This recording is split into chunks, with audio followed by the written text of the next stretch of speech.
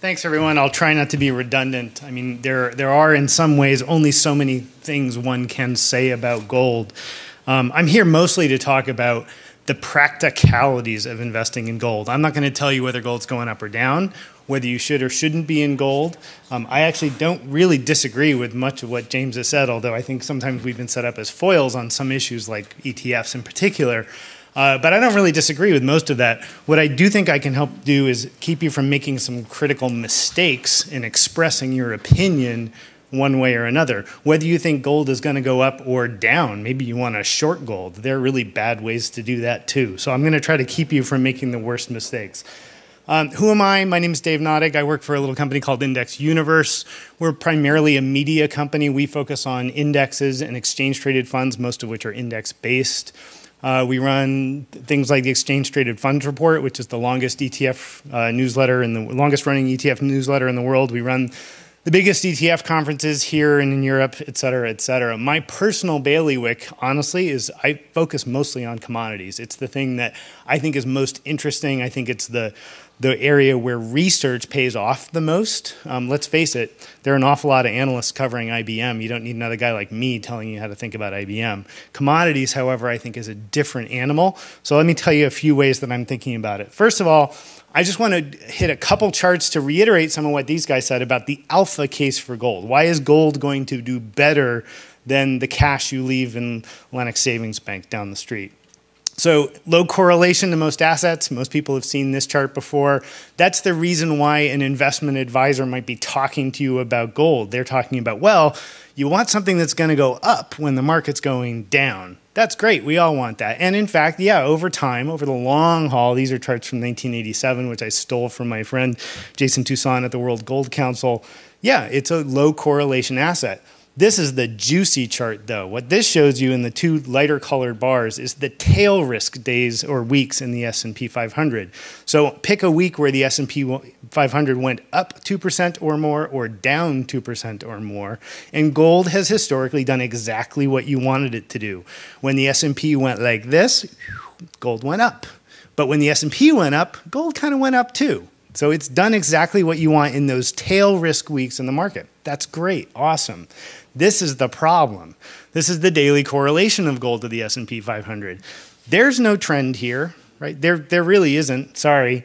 The message here is not that gold is or is not correlated. It's that those correlations can shift on a dime with investor opinion. This is averaging that out over weeks instead of days. Daily correlation is kind of cheating because the data is easy to fudge. This is weekly correlations, which smooths things out. Again, periods of negative correlation to the S&P 500, periods of positive correlation. I'm not smart enough to tell you which one, but what I can tell you is, boy, does it change its mind really, really fast, right? You're in something you think is going to be negatively correlated. A week later, you've got 95% correlation. That's difficult to manage. But on the other hand, it's a commodity. It fundamentally does trade on supply and demand. If more people want to buy it than is available, the price goes up, et cetera.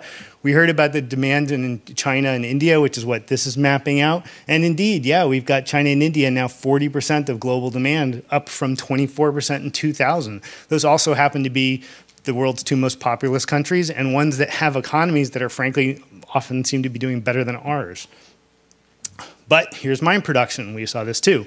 Mine production is effectively flat. This is actually a good thing if you're a gold investor, because if there was, in fact, an elastic relationship with the ability of a miner to produce more gold when the price went up, gold wouldn't go up, right? There'd be an equilibrium price point, just like the market for eggs, right? If enough people want to buy eggs, people will start breeding chickens. That can't happen. Even worse, this is the rising costs. We just saw a chart on that. Keeps going up and up and up, and it's certainly not going to be coming down anytime soon. People talk about peak oil. Well, this is pretty much, we're way past peak gold. It's just getting more expensive to get gold out of the ground. And this is new discoveries. You want to talk about peak gold. People are spending $3.5 billion a year trying to find more gold, and they're failing worse and worse every single year. It's getting harder and harder to find a new source of gold. So why not buy gold? That's the case for why gold's going to go up. So here's all the negative reasons, and James actually hit on quite a few of these. It's not actually an asset, right? Look at the bottom of this. Doesn't pay any interest. doesn't pay any dividends, doesn't give you any claim on some other asset. You're not getting your share of a factory in Iowa. You're not getting a share of some government's ability to generate wealth in the future. And it has virtually no utility. I mean, we talk about jewelry demand, but that jewelry demand is fundamentally investment demand. Most of that jewelry is being bought not just because something's pretty, but because there's this belief that it's valuable. It's being bought as jewelry to be used as a store of wealth. And that value is based on thinking, which many people call delusional, right? It's only valuable because James and I come up with an agreement about how expensive should gold be today. Now, that's not necessarily a bad thing. Guess what? That's how all goods and services are priced, right? If all of a sudden everybody decides Microsoft's going through the toilet, it'll be down 50% tomorrow, whether that's a good thing, bad thing, or a true thing or not. So all asset prices are fundamentally based on some kind of delusional thinking. But with gold, there's no utility to fall back on. So it is truly subject to mass divestiture and mass acquisition, and is subject to these kinds of bubble behaviors. And I'm going to argue in a few minutes that I think that it's becoming more and more of a financial asset and less of a liquidity asset, which is what you were talking about. And that's not necessarily a good thing if you're trying to figure out, well, how much gold do I want to be putting my overall wealth into? How much liquidity am I trying to hold? And how well is that liquidity going to hold its value over time? So let's talk about the three different ways people get access to commodities, and then I'm going to dive into the ETF side of things. So when I think about the commodities markets, there's really traditionally three ways you get at it. One is the spot price. How much does a bushel of corn cost at the elevator, right? In the case of gold, that's really easy. The spot price of gold is published all over the place in real time. In most other commodities, not the case, right? The spot price of corn is different in 45 different grain elevators, and you can't buy it anyway unless you show up with a truck. In futures markets, which is where most of the commodities action happens, the reason people trade corn futures is because nobody wants to take the truck to the grain elevator. In the gold markets, it's not that bad. The futures markets actually track the actual spot market very well, precisely because it's so easy to just go get the gold bullion in itself. And then last, we have the equities. In commodities equities, things like oil producers and big agricultural companies, the disconnect between the actual price of the commodity and how that company does is vast. With gold miners in particular, the connection is actually pretty direct. It didn't used to be. It used to be most of those big gold miners ran giant hedging operations, and you were betting as much on the sophistication of the CFO as whether or not the price of gold was going to go up or down. Most of the gold producers, if not all of them, are now completely de-hedged, and so their actual revenue stream will be affected by the price of gold, and therefore you can expect miners to do better in an upward gold price market than they would in a downward price market. These are all good things. These make gold actually surprisingly easy to get as a commodity in any of these three ways. But there are pros and cons. What's the downside of actually buying bullion, actually taking physical ownership of gold? Really, there's just one, and it's really expensive. It's not an easy market to get access to. You're going to pay commissions. There are fabrication costs. You know, when I first put this chart, gold was only at $14.54. Coins were available at $15.12. That's just the cost of taking a big giant bar and making it to coins. That takes effort, takes energy. Somebody has to do that. There's going to be a difference in that price. You also have to pay somebody to store it. Somebody like, you know, the folks that James worked with, there are vaults that will hold this for you. They're insured, et cetera, and so on. But that's not free either. Unless you're going to physically take possession of the actual bullion, you're going to end up paying somebody to store that. Even if it's just, you know, paying your $40 a year at the safe deposit box in town, you're going to pay something to store that. Generally, you don't have to pay something to, say, store your shares of IBM. And last, the spreads can be pretty big too. So you're going to pay more to get it than you are to sell it. That's true when you buy a share of stock. It's true when you buy a house. It's true in capital markets, period. The spreads in gold for people who are not trading in very large quantities are just simply wider than they are in most financial assets. They run from 20 to 30 basis points if you've got a really good deal, up to 1%. So all told, your in and out cost to, say, put a position on in gold for a year or two can be a couple percent. And that's a big cost, right? I mean, in a market where we're talking about T-bills paying basis points, that's a lot of money. There are alternatives to this, things like digital gold, which James works with. There are pooled vehicles with places like Kitco and Bullion Vault, where you're essentially getting certificates. You're getting sort of notional ownership of shares of a giant pool of gold sitting somewhere else. And there are ETFs, which I'll get to in particular, which have largely replaced a lot of that sort of certificate-based gold in the past. Then there's futures. It's worth at least pointing out that these exist. In the futures, you're not actually buying gold. You're buying a promise from the market to deliver you gold at some future point in time. The biggest problem with that is that that's going to be more or less than the price of gold today. If it's more, that's a situation known as contango, and that costs you money. If it's less than the current cost of gold, you get a little money in return. That roll cost in gold is very cyclical. It tends to be fairly small, generally up or down 1% a year. But being in the futures market involves size, complexity, and leverage. It's not for the faint of heart. However, for a certain class of investor, it's an interesting way to go, and it has some interesting tax ramifications, which I'll hit at the end. Last, there's the gold miners. These are fundamentally different than buying gold. You're buying the cow, not buying the milk. And you're making these bets on management and acts of God and whether or not Hugo Chavez is as crazy as we think he is, right? And the answer is often yes. And that's difficult to predict. Those political risks are very real in the gold miner space, particularly when you start looking at the miners. I mean, the junior miners. Just briefly how these have done. This is the big miners on the bottom, the junior miners on the top over the last year. Hey, it's hard to look at this chart and not get excited about the top line. I'm an investor like everybody else. If you actually got this right and you bought junior gold miners a year ago, you're up 60-something%. That's awesome. The problem is you had some pretty terrible days in there where you were down 10% in a day or you were down 20% in 2 weeks. This is speculation, right? Let's be clear about that. This is not buying gold as a store of value. This is speculating on wildcatters who were out there digging in the dirt, hoping to get rich. If you get it right, you make a lot of money. If you don't, you lose a lot of money. Over 5 years, spot's absolutely slaughtered the mining sector in general. This is miners on the bottom, spot on the top.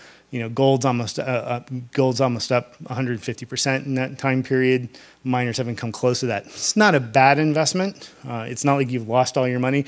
But look at 2008. We all know what that looked like, right? These are equities. They're going to perform like equities when they're big negative risk moments in the markets, like in 2008. Gold just kind of sat there. I mean, sure, it had its days where it was down a couple percent, but nothing like the rest of us felt in 2008. So let's talk quickly about ETFs, and then we'll move on. So just ETFs 101 in one slide. Most people know what an ETF is. They've been around since I started my career. In 1982, I started working on the first ETFs, so they've been around about 20 years.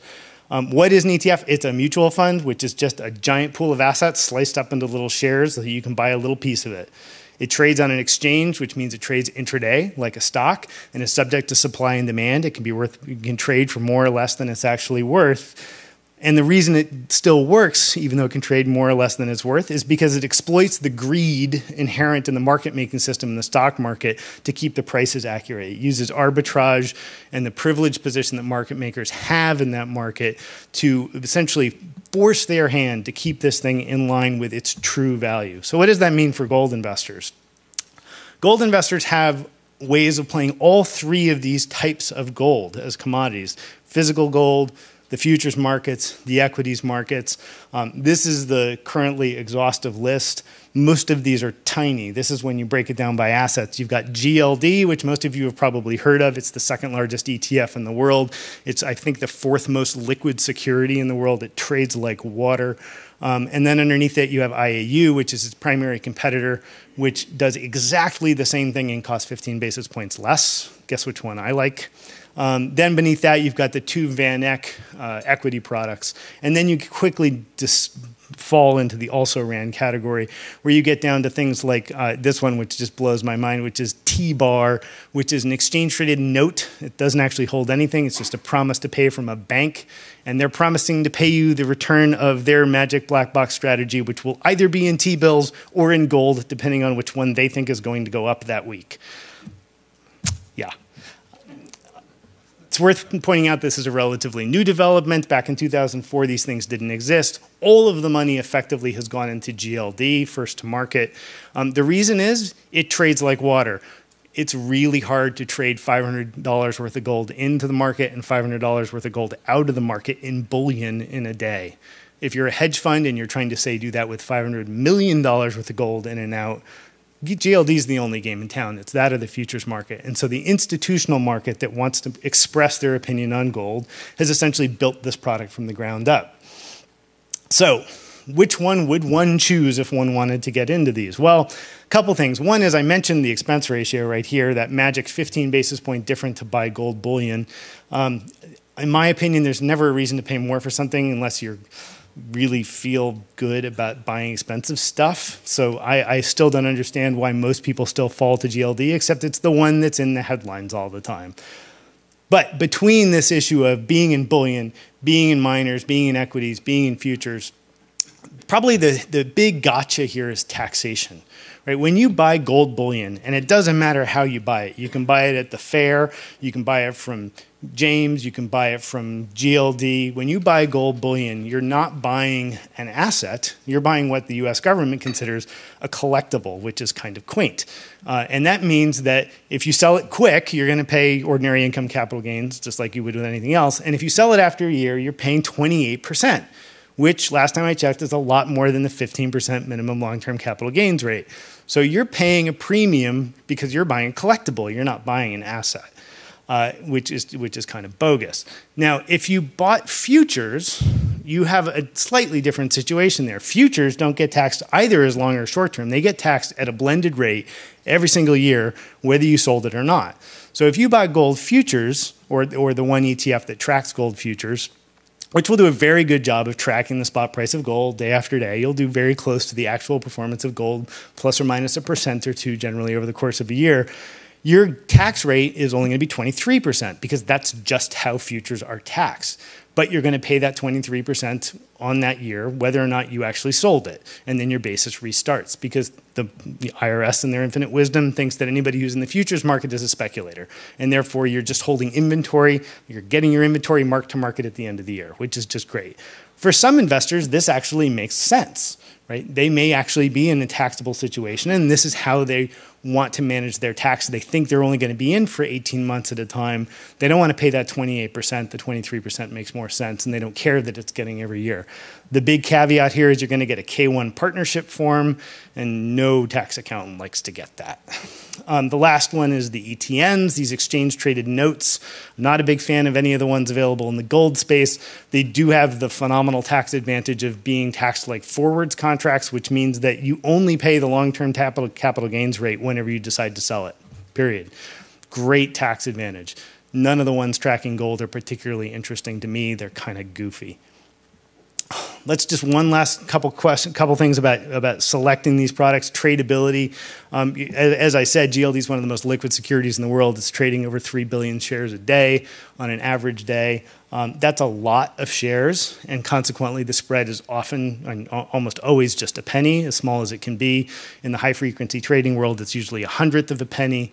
Not that even I can get access to that. So it's sort of got the minimum possible spread for any security in the universe.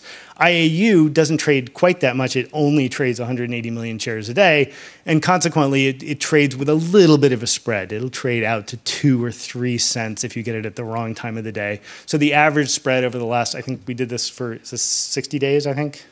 I don't know, Stacy put these slides together for me, but I'm pretty sure these are spreads over the trailing 60 days, 6 basis points. So that does eat some of its 15 basis point cost advantage if you held it for a year. Obviously, if you're buying it for longer than that, you amortize this cost of that spread out over time, and it can be de minimis. If you're trading every day, this would make a big difference.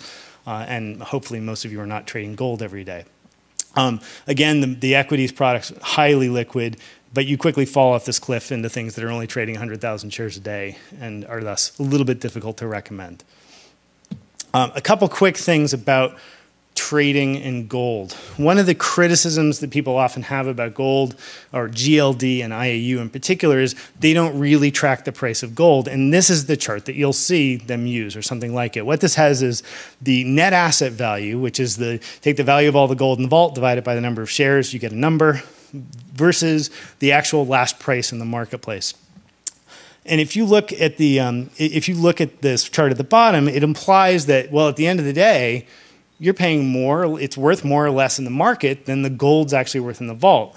So this looks like a slightly scary chart. Wait a minute, it's going to be 2% off its actual value on any given day. How do I know I'm going to get the right side of it or not? The problem is that the net asset value for bullion almost around the world is generally struck at the London PM fix, which is not 4 o'clock Eastern Standard Time. So you're generally marking a 4 p.m. close in the ETF with, is it 11 a.m.? Is that the London PM fix? Yeah, the 11 a.m. fix here in the United States.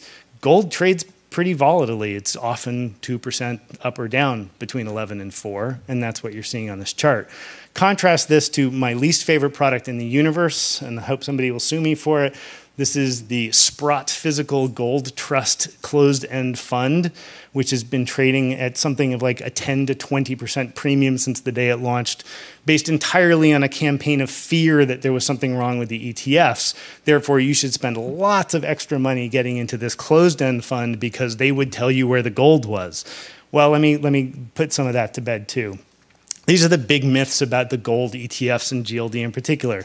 The first one is, there's no gold in the vault. Well, this is just wrong. Most of the folks running that fund are folks I've worked with for 20 years. Some of them I went to business school with. They've sat there during the audits every year. It's audited by 2 firms every year independently and has never had a discrepancy. It's being held by HSBC and JP Morgan. They certainly have no vested interest in pretending there's gold in the vault when there's not. Now, I can't tell you that I physically went in and counted all 90,000 bars which back up GLD right now, nor do they. They go in and they statistically sample it basically every 180 days, and they come up with a bar list, and it's never not tied out from that statistical sample, where they usually do 20, 15,000 bars, and they actually go through and physically go through the vault and make sure everyone's exactly where it's supposed to be. But then again, hey, you know what? If you really don't believe there's gold in the vault, how sure are you that your shares of IBM are being held in the right account at the Depository Trust Company, which is run by the US government? I actually trust JP Morgan and HSBC and 2 auditors more. Next one is, it's not like owning real gold. Well, it depends what you mean by that. If what you're saying is when gold goes up 20%, I want my thing to go up 20% too, then it's an awful lot like owning real gold. What most people usually mean is this next one, which is, well, but when the world comes to an end, I can't trade it for food and guns. Now, this is true. It's absolutely true. My shares of GLD, which fair disclosure, I've owned some IAU, a small percent in my portfolio, have for a long time. Those shares are completely worthless in a global financial meltdown that has me hunting for food. Absolutely. But unless you've actually taken your gold coins and stuck them under your mattress or in your wall safe, you're in the same boat, because chances are if you're putting more than a couple $1,000s worth of gold in any container, you're sticking it in a bank vault you can't get access to when the world comes to an end either. Or you're trusting a big custodian or a big vault somewhere to hold that asset for you as well. And you're not going to be able to get that out if the world comes to an end either. Other big complaints, GLD doesn't actually allocate bars of gold to cover the assets.